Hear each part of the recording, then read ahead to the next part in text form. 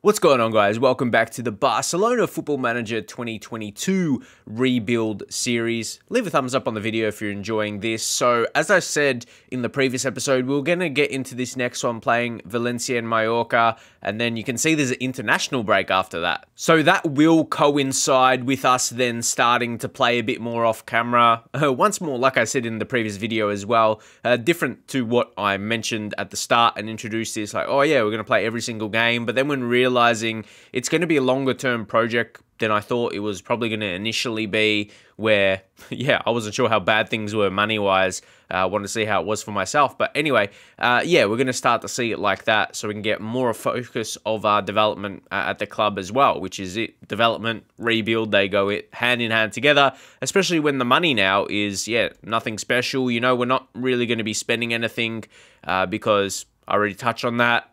We can't make a good enough signing. A good enough signing, quality player, yeah, would send us into the red. So just put ourselves in a good position for next season and then see what the budget's looking like for next season. First season is, yeah, blooding these, you know, young players at Barcelona already and seeing if the youth academy can just provide enough talents in itself will be interesting. So yeah, we'll be getting more deeper into things, but let's get into this game against Valencia. Real Madrid actually dropped points. Yeah, they lost the game. You can see 2 games played and only 3. So yeah, good opportunity. Of course, yeah, our biggest threat. So we'll head into this game. For me, Valencia, but they're 14th, but we're very early in the season. They always had a few good players, but then in comparison, usually in comparison, Barcelona would have a way better team. I'm not sure this time around. And also, Pedri is still on holiday, so he's just taking a break. I really want to use him. For me, he looks like a ready-made player. Like, don't look at his age. And if you're just judging that profile of attributes, like, doesn't he look like a ready-made player? But then you realize he's 18, he's going to improve more, but he's got 17s and 18s. Man, that's mad. Like, he looks like a fully developed player and a pretty good one. Then you got to realize he's a wonder kid. He's going to grow more. That's definitely scary for opposition, but yeah, unfortunately, we can't be using him at the moment. I think a couple of these guys that don't have the sharpness, apart from Fati, because we've got to be careful with him. Just make him available for the B squad. Yeah, get another look at Demir. I think it was said in the comments, yeah, that we should really go for him. It's a bargain price, really, because he's a wonder kid. 8.5 million.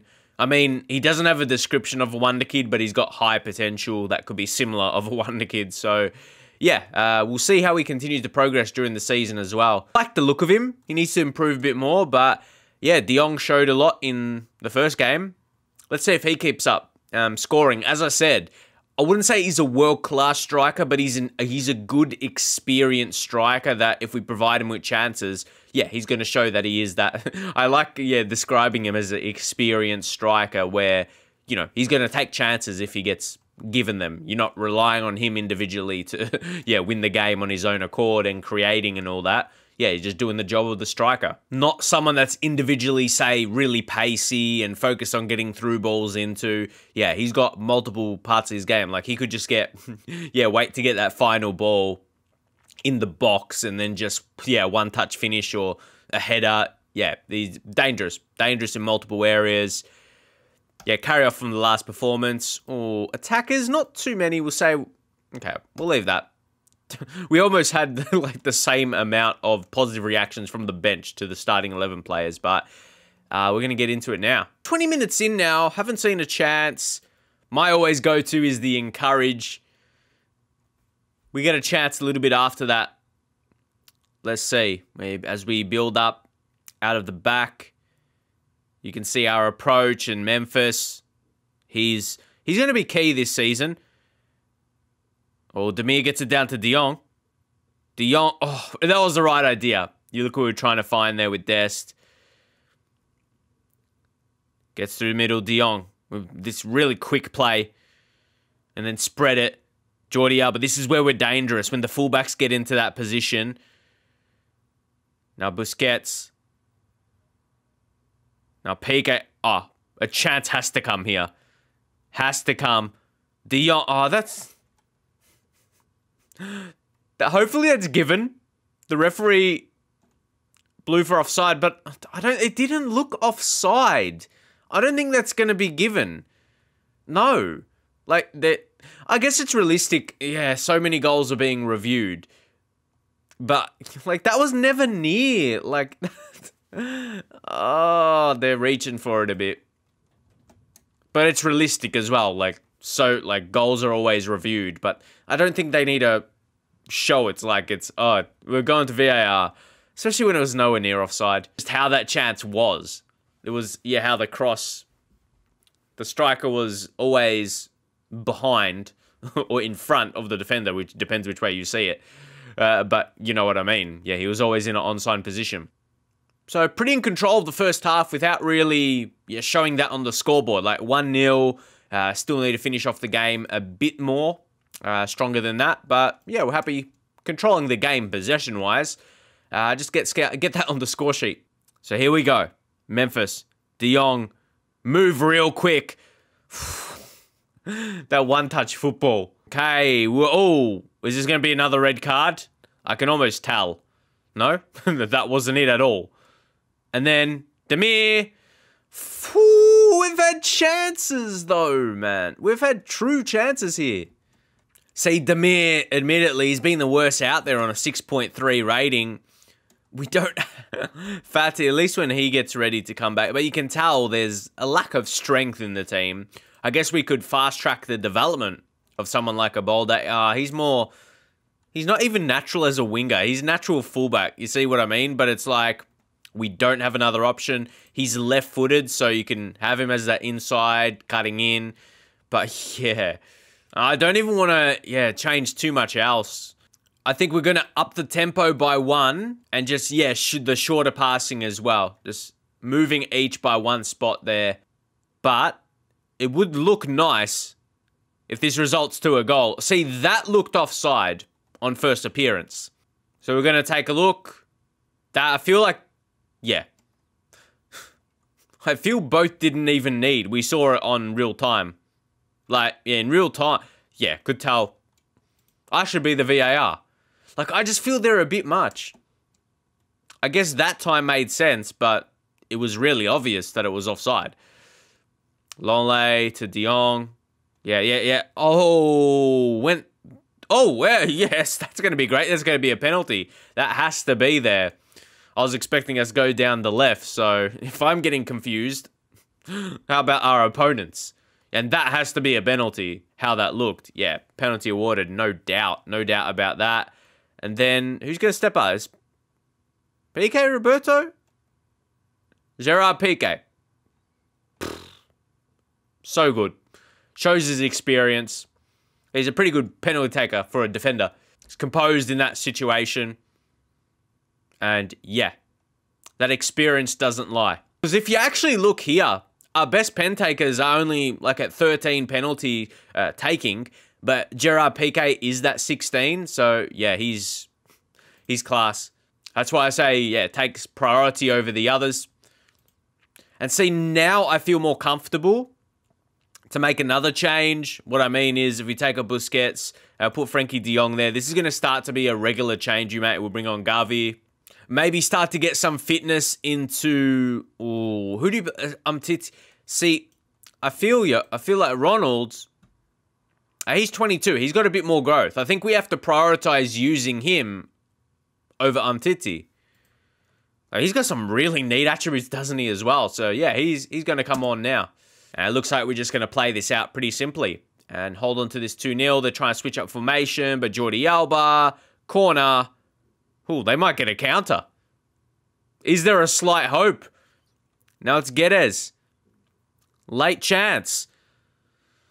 It's another conceded goal. Is that going to count? Again, appealing for offside, but it didn't look offside. That did not look offside. No, ignore that, but... Ooh, yeah, I can understand, but he looked in line. So, another clean sheet bonus avoided. Saving a bit of money.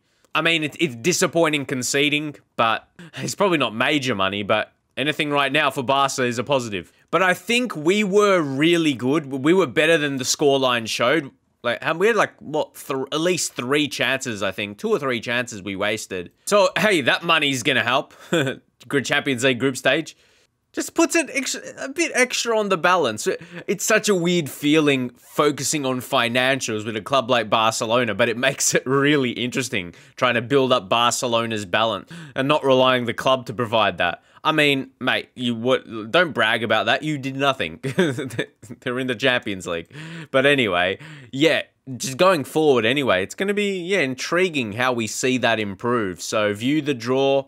A good time for this episode as well because it coincides with having a Champions League draw. So we'll go through all the initial ones there. Like Villarreal seeded first and yeah, second seeds. A lot of big clubs here. So I think it's a dub if you manage to get Lille or Sporting. If you're looking for the easiest draw, you guys probably want maybe a group of death to make it interesting. We'll see Liverpool get Villarreal. Hey, we'll take that. Sporting is probably the easiest. Lille's probably next. So, yeah, you take that. We'll go through all the rest. United, Inter, Man City, Dortmund, Chelsea, PSG. Some others could be shaping like a group of death. Bayern, Real Madrid, Atletico will get Juve there.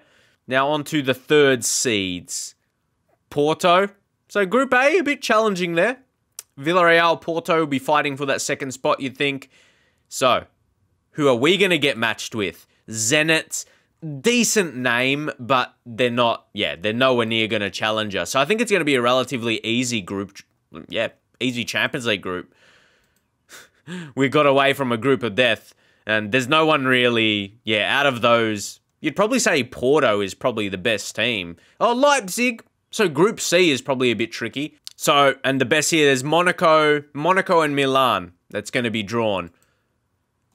Group A, Monaco, Olympiacos. Yeah, that's going to be a relatively straightforward group for us. But imagine, yeah, if Milan gets Group C. Oh, that would have made it so interesting. But wherever they go... Oh, really intrigued now. Maybe Group G? Nah, it's going to be Group F. Which makes it interesting. They're kind of the middle of the ground team. Like, they're not, like... What? To be honest, at this level, apart from the last team that was drawn, the Ludogorets, there's no, like, maybe, like, Besiktas as well. Hopefully there's no fans of Besiktas out there. But, like, there's, like, clearly, Ludogorets, they're the only, like, yeah, that really easy beat in the Champions League. Like, there's no shocking team that's there. Maybe Rangers as well, but I think it'll be a competitive, yeah, group stage. As much I think we're in an easy group, but as an overall, you know what I mean? There's not many of those specific groups. There's some balanced ones, like I said, like how Group F is looking. And maybe Juve and Atletico have, like, Dynamo Kiev, yeah, as well. Maybe they have an easy group. But for the most part, and I guess Bayern and Real Madrid. But yeah, I think it's, yeah, a pretty good group stage. Champions League teams that have got to this point. There's not too many of those easy beat teams on that real, like, you have to be on your game. You can't just play your second side against them. So, yeah, I think we have a good group, though. And even another challenger as well, Atletico Madrid. They dropped some more points there. They've already lost and drawn a game. So, yeah, getting an early lead on those guys. The teams around not worried as much. We're expecting, like, Levante, Cadiz, expect them to drop down. And look at this, Pedri's being called up to the Spanish squad already. Like I said, he's first team quality. He's replacing Sol because he gets his injury there. So he might, for me, they're two different players. Sol is a bit more, you know, balanced as a central midfielder. Pedri's more a central attacking midfielder. But yeah, different types. La Liga, Coke steals the show. I know it's probably not pronounced like that. It's like Coke, but what a title. I know there has to be balanced social media reactions, but Eric Sanchez, chance of a redraw, we've got no hope whatsoever. Really? Just to make sure he's talking about us? Yes? Like, what are you seeing, Eric? Like, what are you seeing in that Champions League draw that it's going to be so hard for us? Like, Zenit, Lille, and Olympiacos. How far have Barcelona fallen in some fans' eyes? But that's because it's scripted to be balanced. And that didn't seem... That's not like a Twitter troll. he feels serious about it. He would probably have his, you know, profile photo as well. So, yeah, like, what he says is, like, legit. He actually believes. So, you would listen to his opinion. Like I said, if he didn't have a photo, yeah, no credibility. But, yeah, we'll hop into the next game now. Keeping in mind, there's the international break that we mentioned. But yeah, as we push on, we're going to start to play more off camera now. As we just target someone like a Pedri, and that's just one player. There's more young players to focus on. But yeah, to see the career progression, whether it be 5+ seasons, yeah, it's going to be the way forward. And you can start to see we're going to be... Why? This shouldn't be impacting league games. Is that wrong? Or get up in the comments. But anyway, we won't be able to use Dest. That doesn't seem right. That shouldn't coincide with a league game. This is not the conference. Oh, that just doesn't feel right. So maybe exploiting our flaws a little bit. When we don't have a direct replacement, we're going to put Sergi Roberto. I knew there was a change that could be made there. No, not Eric Garcia. Give Gavi a start. No, I just want to put Pedri right in there. Who cares if he's not fit? Like, yeah, this is where he's going to get his fitness. Chuck him right in there. Chuck him right in there. And even Coutinho as well. He's coming back, but yeah, so Roberto is going to go back to that right back position. And I like that lineup though. Like, you got Busquets behind De Jong and Pedri, but yeah, De Jong and Pedri as the creators. That's quite enticing. But yeah, let's get into it. Dressing room now. I expect Mallorca we should be quite strong for. We're favourites for a reason. We'll say that. Generally, it doesn't get too much of a reaction. So we just point finger. Start to inspire. There we go. Try to make the difference. And I almost feel like another reason for signing Demir is we're using him. We're forced to use him, but that's giving him, you know, development as well. Early development. Get a first look at Pedri. Yeah, first game and see how he fits our system now. I think he's going to be so good, not going to lie. He's coming in. Oh, how's Kangin Lee? I remember him, yeah, he's still young, but interesting. Continue. We're not seeing a lot early in courage. We've started like pretty well this season, but I want to know what's our approach when we need to look for a goal. Okay, Pedro almost score. What would you guys suggest in our setup? We'll see what comes from this. Roberto gets that cross in and De Jong almost. Yeah, do we go direct or is it just upping the tempo really high? Like, yeah, increasing the tempo to a higher level. Because direct would change the game a little bit. Long kicks, so easy to... Okay. There's Firmino. Is that like a Spanish Firmino? Oh, he's going to score here. It's Firmino.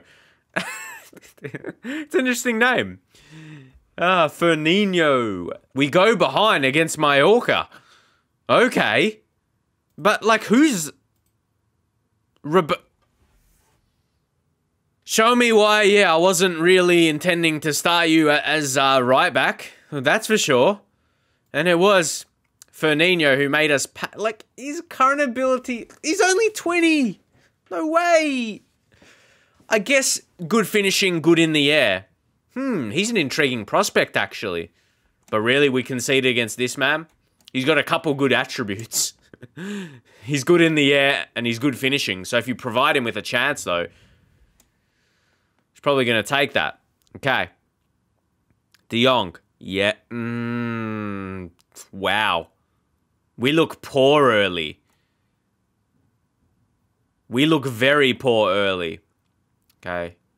Pedri. Oh, beautiful. Pedri. Oh, De Jong. Didn't I just say that? De Jong, if he gets served on a plate, he's going to take the chances. He's an experienced striker. Excellent. But Pedri... We're going to have some fun with Pedri, man. Look, he's just deep in midfield. Beautiful ball. De Jong. Great run, too. It was so good they didn't even take it to VAR. And you know how often they do it in FM22 so far? Okay, not bad. Not bad. I'm glad we're not behind. I'm glad we weren't going behind into half-time. Oh, we could even take a lead. This would switch it. Let's see, Jordi Alba. Memphis! How did that not go in? How did that not go in? So, yeah, we probably will be taking this. And once more, I love when you can go in a more frustrating way when you've equalised, you've made it 1-1, but the players know, yeah, that hasn't been good enough. And, yeah, they've got that kind of reaction. When it's equal now, I think we go on to win this. I mean, sure, that would be nice, right? Here we go. Sergio Busquets. Still got that interception. See, who's going to be the future prospect of him? Like, that, you know, that DM, that holding, where he's been for years. Demir. Pedri. Here we go. Waiting for the opening. Didn't come. De Jong, you could easily drop De Jong, but I think he's a different type of player. And there's another De Jong, our main striker. But yeah, let me know. Is there someone actually at the club we're missing? Because I feel like the young midfielders, they're all that creative type and not that defensive mid. I don't want to take Memphis off. I'd even just take off Demir here because we'll bring on Balde. Yeah. Well, yeah, we still need a winner. We still need a winner at this point. And we're wondering where that's going to come from. Memphis. Wow. Poor, but we get it back. Now, Balde, can he show something? Get the overlap to Roberto. Even Roberto is not that pure, quick, attacking fullback type. So, De Jong, oh, beautiful. Memphis, you got to... Okay. They defended that well, but that's going to allow us... and what a sub. I wasn't expecting it. Alejandro Balde, let's go. Yeah, I wasn't expecting that type of goal from him, a header, but that was really neat. And I didn't mind that, because I think if Memphis took the shot, he may have not scored on that angle. So how they pressured us, I think it played out to our advantage in the end. But yeah, if we go over to our stats, which I prefer to be looking at as well. Yeah, Balde. For someone, yeah, his aerial ability. Hey, his jumping reach is going up. I love how we see that in the game. But yeah, someone like 176 centimeters. For that to be the avenue of his goal, we take it. Now, could be another. And suddenly we've got a 2-0 lead and Luke de Jong has got his 6th goal of the season. It's not like we made a massive change, but maybe the pressure is finally showing. And great finish by de Jong. Oh, and a highlight instantly. Let's see what this comes to, though. Hopefully we don't concede instantly. There's Lee. Oh, no, that looked offside. That one looked off. Is that not even going to be called? They're not even reviewing that? It's weird how they pick and choose with those, but that goal just got cancelled out by us. Like, yeah, our goal just got cancelled out with this one. We can't see it on this angle. But strange how it wasn't reviewed, like some others have been. That's a little disappointing. Coutinho time now. I think it's Coutinho for Pedri. Pedri, yeah, Pedri's been solid today, but don't forget he's come back from an injury. Coutinho, not bad in that role. Yeah, 3-star. You'd say probably his best. Then Alba to come off, and we are... This next sub we're wondering about. Is there Gavi again? Yeah, for de Jong, hasn't done anything special. Does drop a lot in the rating, but it's still, yeah, one of his best positions. Roles. And here we go. This will make me feel comfortable after that change. Oh, Balde again! No way, he's got 2 headers. What? What? By making that sub when we brought him on, this is not what we were expecting. Let alone him just being the match winner, but both of his goals coming from his head. What? What? Not complaining about it. Just definitely surprised. But it's what he was improving in one of his attributes. The jumping reach. Oh, yeah. Oh, yeah, we've seen that in action. So I wonder how much that's actually connected with him scoring those goals today. They've definitely connected on his head. They really have done. Oh, come on, let's finish it with one more. I know we're about to enter the 5th minute. Please don't bet. It's not going to matter. We've got the 3 points. Maybe you wonder if you concede another. But no, we hold on. We hold on there to only conceding 2 on the day, but we scored 4. You do wonder defensively. I'd say we're far from perfect defensively this season, but we're winning games, so how much of a concern is it? I mean, we're the only team, yeah. Looking at some that have only played their second, well, yeah, they've only played 2. No, yeah, no other team can have a perfect start to the season like we had. That says a lot. Says a lot, only 3 games in. So we go to the inbox now. Any messages on that? De Jong sends us top. I like this reply. I wouldn't swap him for anyone, not even Harry Kane. That's like reading Harry Kane as like the best striker in the game. Maybe not showing it that much in real life this season. That's like a cool thing. You know, you like compete, you wouldn't swap him for anyone, not even Harry Kane. Like, yeah. Not the fact Harry Kane, that's probably not going to happen. But it's more the fact comparing him to the best striker in the game. Yeah, that's interesting. I'd probably take Kane, to be fair, but De Jong's doing a great job killing it. So, yeah, we're going to leave it there for now. As I said, we're going to play a bit more off camera right now. So, hopefully you guys will like that setup and will allow more progression. And you can see we're, like, really, we're probably going to dominate. We're getting some good football going. So, yeah, give a thumbs up. Let me know how you guys want to see these rebuilding series going forward in the future as well, as I want to do more of these. You can kind of see they're kind of a bit of a wave on YouTube. So, yeah, I want to start to do more of these. So I want to see progression. Don't want to just be stuck with doing it with Barca for the whole year. But, yeah, so, yeah, we're going to see that as we go forward because I'm really enjoying it as well. So we're focused on our project with Barcelona, but going forward in the future, I would be looking towards my next one. So yeah, hopefully you enjoy the videos going forward and the ones currently at the same time. I've got a Journeyman series. Hopefully enjoying all the FM content. See you guys next time.